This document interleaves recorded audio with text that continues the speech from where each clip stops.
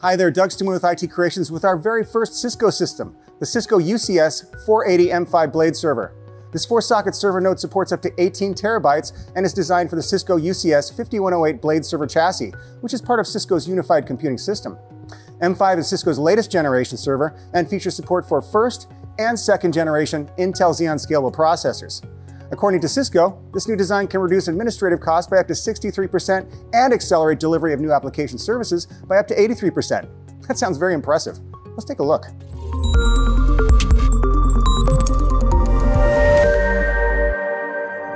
Cisco's 6U UCS 5108 blade server chassis can house up to 4 of these full-width, something less than 1U in height, B480 M5 blade servers. It can also support up to 8 half-width nodes like the UCS B200 or a combination of blade form factors.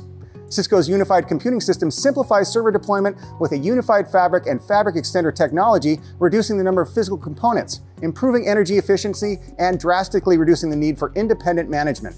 It's also designed to reduce total cost of ownership by supporting several generations of server nodes from the M1 generation through to the current M5 generation. It also removes the need for dedicated chassis management, blade switches, excessive cabling, and can easily scale to 20 chassis. I paraphrased that a bit from their site, and maybe I shouldn't have used "it" again at the beginning of the second sentence, but what's the Cisco B480 M5 server node good for? Your basic mission-critical enterprise applications, plus extreme virtualization and database workloads. But there are many more options available depending on your choice of server node. Are you interested in the Cisco UCS 480 M5 server node, or maybe the whole 5108 blade server chassis? If you are, for a limited time you can save up to $500 off the system listed on our site at $5,000 or more. Just click that link to see pricing, and when you're ready to make a purchase, just mention this video. Where was I? Oh yeah. The 5108 blade server chassis supports the power, cooling, management, and network connections.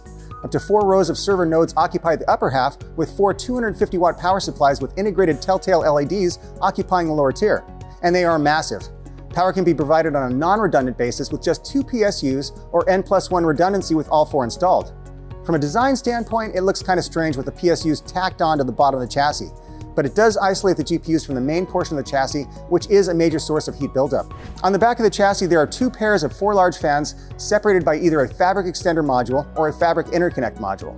The chassis will take a maximum of 2 of the fabric modules for aggregated bandwidth or redundancy, but you can install just 1.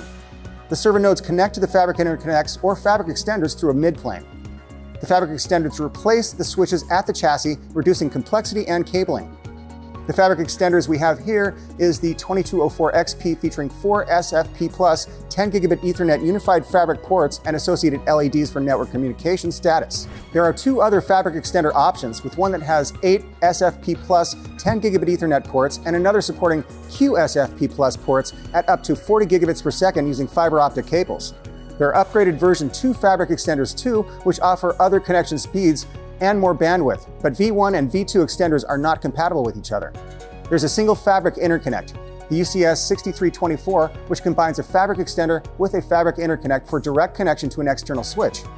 All of these options require transceivers, and there are quite a few options there too. Like I said earlier, the 5108 chassis will support up to 4 of these full-width UCS B480 M5 server blades. It also supports the B480 M4 version of this blade, but only 2, so apparently some improvements were made. If you are installing other form factors in the chassis, then Cisco recommends placing the full-width units in the lower tier of slots. Our UCS B480 M5 blade server has 4 2.5-inch storage bays on the front of the system. The lower right hand has a control panel.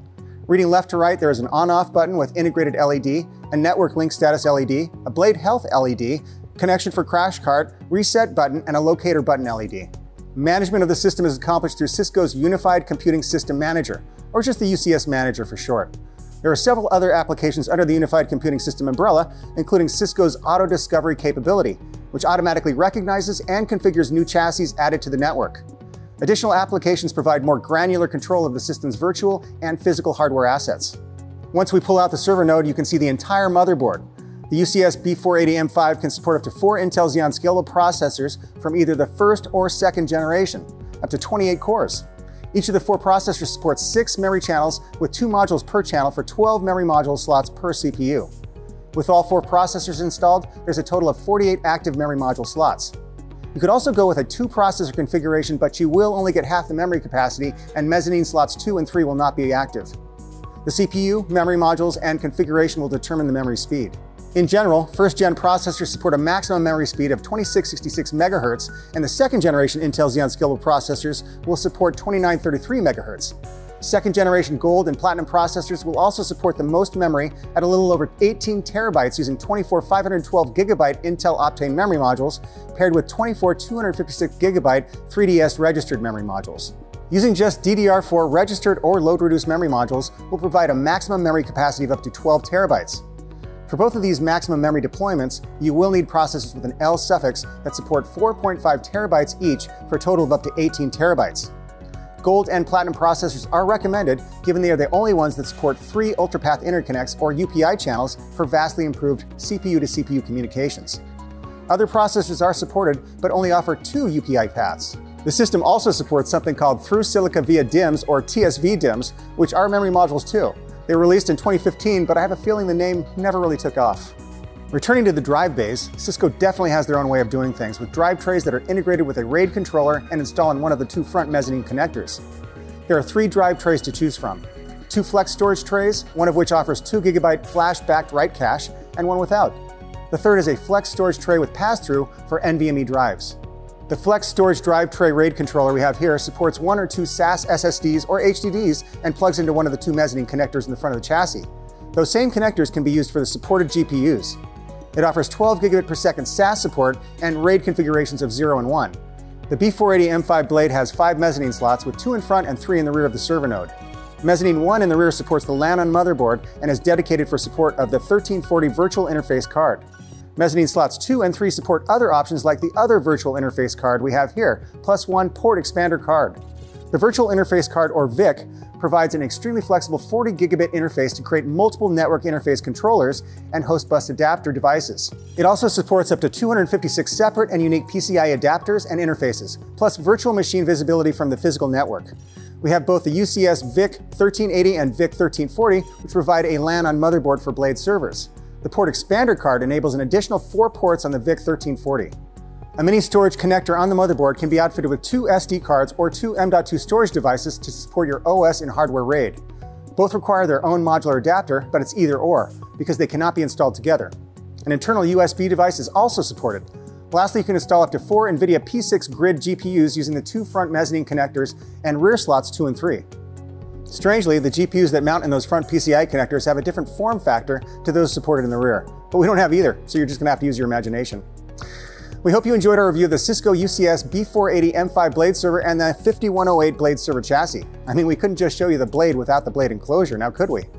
At 6U, you can stuff up to 4 full-width servers like our B480 M5 for up to 112 cores of processing power per node, or mix it up with a few half-width servers.